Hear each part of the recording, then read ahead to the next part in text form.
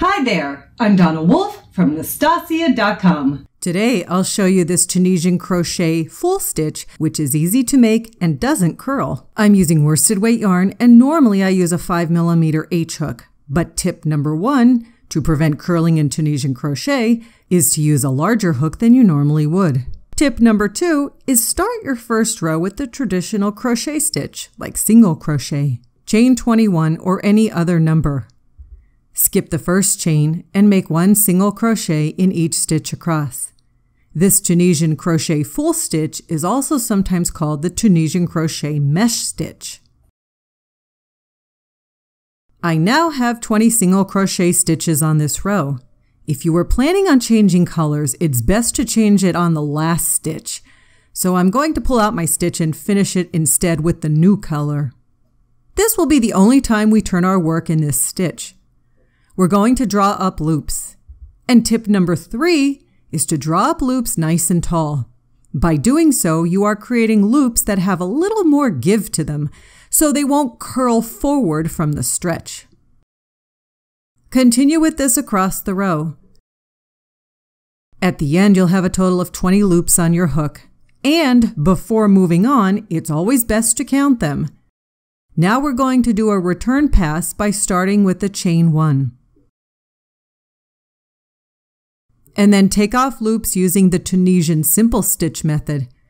We'll take off loops in groups of 2 until we are left with 1 loop on our hook. You might have to push the loops up a bit every now and then. Continue taking them off in groups of 2.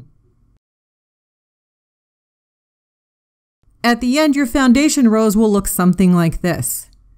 Now we're going to move on to the actual pattern. So for row 1, forward pass, we'll insert our hook in the space between the vertical bars. And we will insert our hook in the very first space. And draw up a tall loop.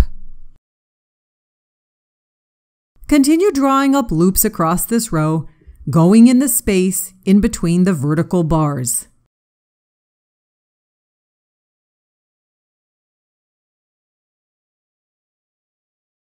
At the end of row 1, we have 2 choices. We can either place our hook in the very last space to make it easy for ourselves. However, if you need a straighter edge on this side, you can omit the space and place the last stitch within the last vertical bar.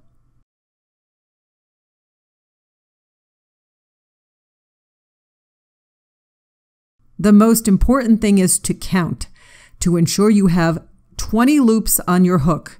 No more and no less.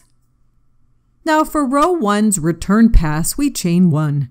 Then we take off loops in groups of 2, just as we did before with our foundation row. Our return passes will always be the same in this pattern.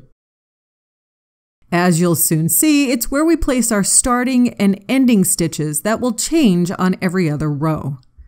And since I never cut off the gray yarn yet, I'm going to bring it back up and use it to finish the last group of 2.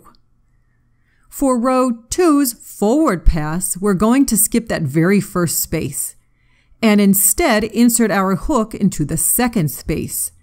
Then proceed to draw up loops.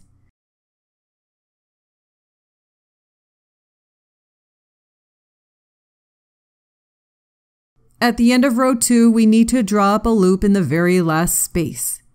And we must draw up another loop in the very last vertical bar.